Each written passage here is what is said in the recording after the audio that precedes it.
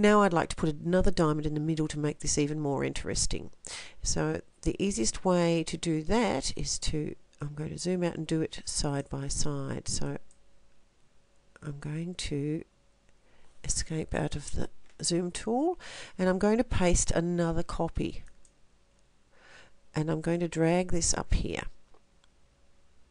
and I'm going to line it up on the grid lines again, and I'm going to ungroup this one.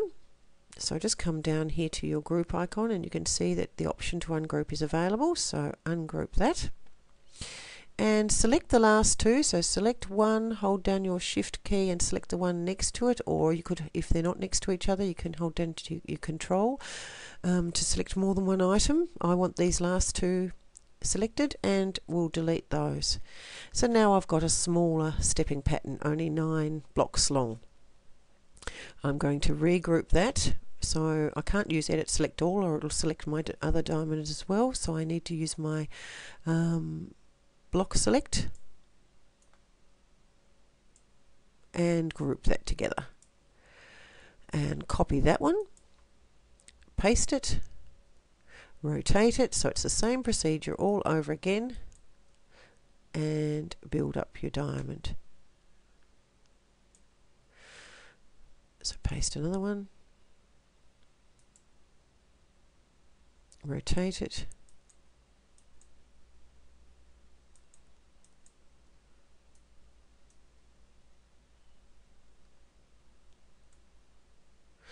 Hardanger is a very geometric pattern. And paste the last one, and of course you can always use, if you don't get it quite lined up, you can always use the arrows on your keyboard to nudge it into place. See how I kept turning that round so that this jump stitch is going to be in the right place. It'll in fact disappear. Now I can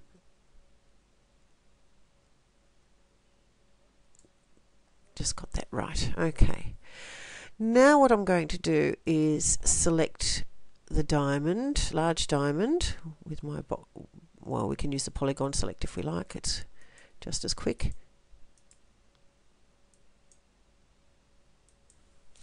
Enter.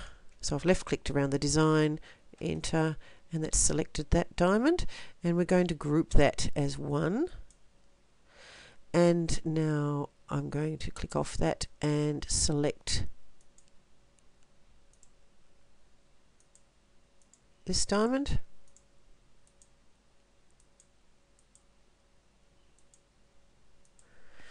Enter, and group that one as one. And now while that's selected, I'm going to hold down my control key and select the other diamond. And I'm going to come down to my alignment tools and come along to the align centers and left click. And now you can see that we've got a lovely diamond here, double diamond, which is really quite attractive. Okay, let's have a look at that in artistic view. So I'll click off it, and so you could put a monogram in the center of that. You can put some star shapes or other geometrical shapes. Just as I said, have a look at some pictures of Hardanger and see the sorts of things you could create to go in there. We haven't quite finished yet though. We need to organize that tie and tie off. Now in the webinar I mucked this up, so for those of you who saw the webinar, here's the answer to how you do the tie in, tie off. And so I'm going to go back to out of artistic view and zoom into the start and end of the whole design.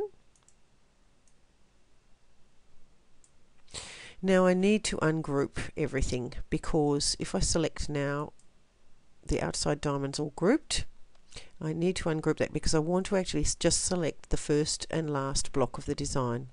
This is the first block. As you can see, it starts stitching here, stitches down and goes on, and this is the last block of the design here because it ends stitching here. We can tell that by our circle and our cross. So this is the one I want first, and I need a tie in at the beginning of the design. So I'm going to ungroup. Now if I select this one, I'm going to get that whole line selected because that was grouped as one as well, so I need to ungroup that as well. Come down, ungroup, and now I can select this one here.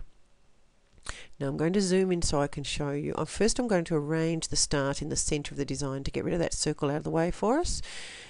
Arrange start and end, and I'll put them both at the center just for the moment so that I can I'll leave the end one just for a moment. Okay, so that circle's gone now. We'll zoom into there and we can see exactly what's going on.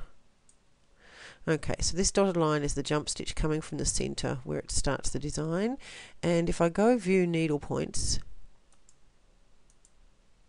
you'll see that it does one needle point there and then goes on to do, there's no little ones next to each other which indicates a tie-in. Now while this one single block is selected, I'm going to right click and go to my tie-in off, and I'm going to just select the tie-in before the object on and apply. And now you can see that I've got these extra needle points here. This is actually the tie-in. The method I'm using is this method here. It's not actually allowing me to select that at the moment because I haven't got my tie off, but it's defaulting to that straight follow the original line type tie-in. So that's sorted out the tie-in, so go OK. Now I'm going to zoom back out again. Okay, escape out of that. Remember this was the last block, and see we're ending here. Now I'll get rid of that cross out of the way as well too by arrange, end, start and end, auto end at the center as well just for the moment. Okay, and zoom in. This is the block we're zooming into. If you forget which one started and ended, then just use your slow redraw or your editing function to get through the design till you get to the end. I'm going to select this one, and of course I've got other parts of the design selected because it's still, this inner diamond is still grouped, so let's ungroup that. Let's select it again, and I've still got this one selected as well because that line was grouped, so we'll ungroup that, select it again. Now I've just got the block, this one block selected, right click, tie in, tie off, and this time we're going to tie off after this object. We're going to turn that one on. We're not tying in at the beginning because we're coming straight from this block into this block, but then we want to tie off at the end.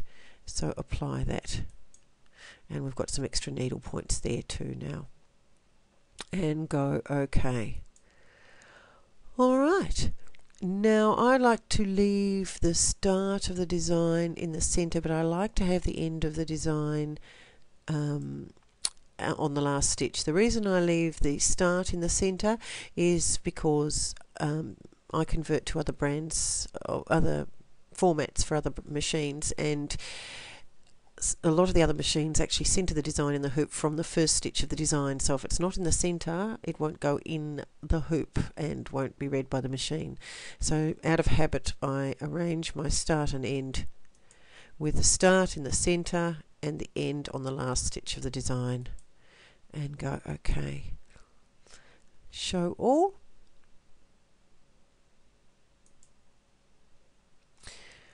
Okay, now I've gone pretty quickly through that because the people in the webinar saw it already. Arrange, I might just go artistic view, it's a bit nicer, and they could ask questions as I went along as well, but for the repeat, and because YouTube videos can only be 10 minutes long, and so I'll have to make this into several parts anyway, I've been a bit fast with this. But if you want to do these bigger projects with me, by all means come to my webinars.